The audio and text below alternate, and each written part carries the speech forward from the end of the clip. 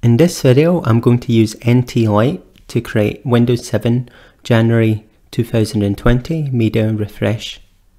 So this is going to have all the drivers necessary for installation on the last supported Dell, which is the OptiPlex 7040. So the first thing we need is either a Dell Windows 7 reinstallation DVD, or we can download the Dell Windows 7 Professional Skylake ISO. So we're going to mount the DVD by sticking it in the drive, or mount the ISO and copy its contents. Okay, so the next thing we need is storage controller drivers and USB 3.0 drivers, and we need to put these in the boot.wim, and this is so you can actually boot from the USB flash drive in a USB 3 port. So we're basically going to get all the 64-bit drivers from these two files and just create a single folder called boot drivers. So that's the USB 3 drivers, and this is the storage controller drivers. And I've listed the main standalone updates for Windows 7, so you should now download all of these, and also Internet Explorer 11. So put them all in a folder called updates, and also in the list is the Gigabyte Windows USB tool utility. Now this is downloaded just because it's the easiest way to get these two additional hotfixes. So we want to just copy these two 64-bit hotfixes into the updates folder. And finally, for the Dell business models with Windows 7 support, such as the OptiPlex, Latitude, Precision and XPS models, we get the Windows 7 driver pack. So in this case, we're going to demonstrate using an OptiPlex 7040. And we need to select Windows 7 as the operating system, Windows 7 64-bit, and then Systems Management, and then we get this Dell command Windows 7 driver pack.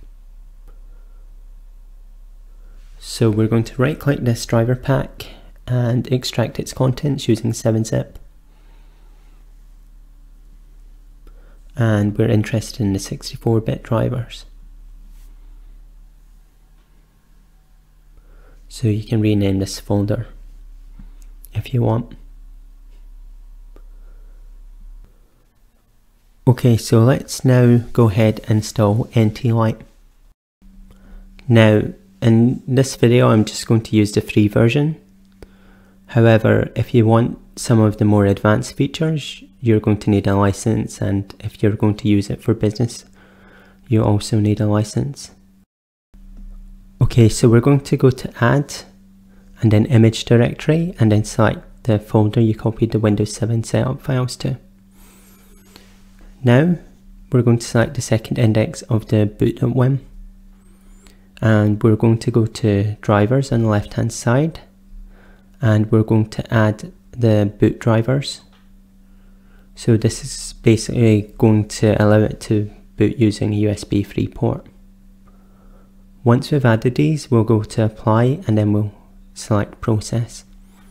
Now I've sped the recording up substantially. It takes a while to mount the WIM, to copy the drivers to the mounted folder, and then to commit the changes, basically, as it's the most commonly used edition of Windows 7, because Windows 10 Pro and Windows 8.1 Pro had downgrade rights to this edition. Okay, so we're going to go to Updates, and we're going to just drag and drop all the updates across. Now, if you're using the Dell Windows 7 Professional Skylake Reinstallation ISO, it's already got some updates, so some of these will be rejected. If you're using the reinstallation DVD, then they'll all be taken because it's older. Next, we're going to go to Drivers and copy the 64-bit drivers from the extracted Dell package. And we're also going to go to Post Setup, and we're going to add the .NET framework here, and we're going to add the /u So unfortunately we can't slipstream this, so we just set it up for an unattended setup at the end of the Windows 7 installation. I'm going to select Create ISO before selecting Process, and then I'll need to save the ISO to a file and give it a label. So now I'll select Process, and it'll go ahead and slipstream the updates, and then slipstream the drivers, then process the unattended setup of the Microsoft.NET framework, and then go ahead and create the ISO. And it will take some time to do this. I've sped up the recording 64-fold here.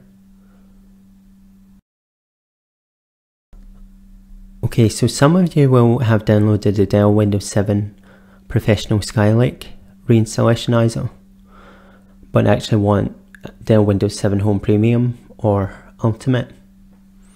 We can easily convert the folder to this. Basically, we just need to edit two files. One of them is the ei.cfg, where we just change the edition, and the next one is the file that applies the OEM system locked pre-installation. We just need to change the product key to the OEM system locked pre-installation key of the correct edition. Okay, so on the written page of this guide, you'll get the OEM system locked pre-installation key that you need. And let's open it with Notepad++, and we're just going to replace it. And then save. And update the ei.cfg. Okay, so that's the installation media configured for Home Premium now.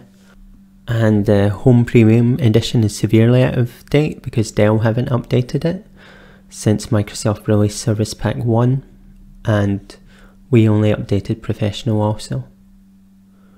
So we'll just need to follow the exact same procedure to update the Home edition. So this other edition will accept all the updates, and we'll need all the same drivers as before.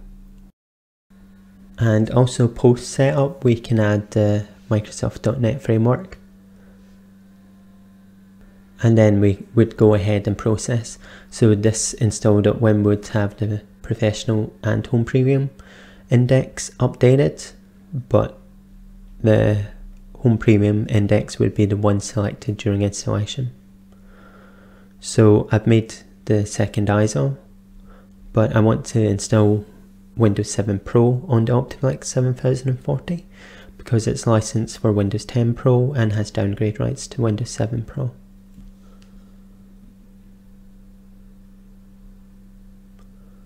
So let's insert my USB flash drive, load the ISO, and if you're installing Windows 7 64-bit and you're using a UEFI BIOS, you're going to want to use the GPT partition scheme.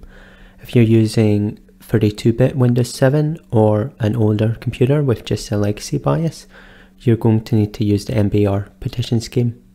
Because the install.wim exceeds 4 GB, the file system is going to be locked to NTFS in all cases. And Windows 7 doesn't support secure boot, so we don't need to worry about the FAT32 restriction for the file system in order for the bootable USB to pass secure boot.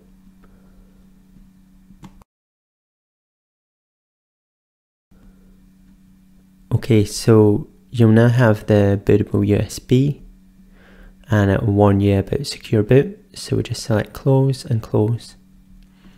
And now we're going to move over to the Dell OptiPlex 7040. So let's power it up and press F2 to enter the UEFI BIOS setup, and we're going to want to disable secure boot, and we want to enable legacy ROMs. So the boot sequence is going to be UEFI, and in this system we're going to perform Dell Data Wipe. So most Windows 7 systems don't have Dell Data Wipe, as it's a newer feature.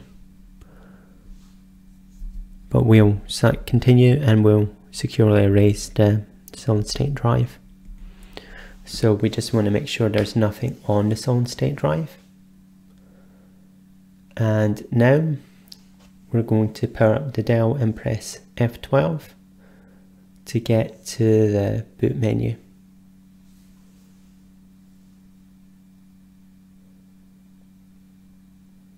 So under UEFI boot, we can select the SanDisk bootable USB, and then the Windows 7 setup will begin to load files, and we'll see starting Windows for quite some time as well. Then we'll be taken to the language, so I'm going to select English and I'm going to change to the United Kingdom and then select install now.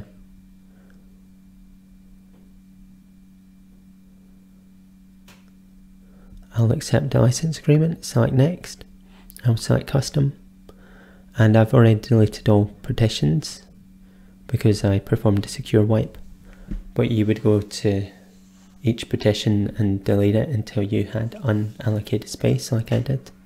It's advisable to remove the USB flash drive when it begins to count down for the restart.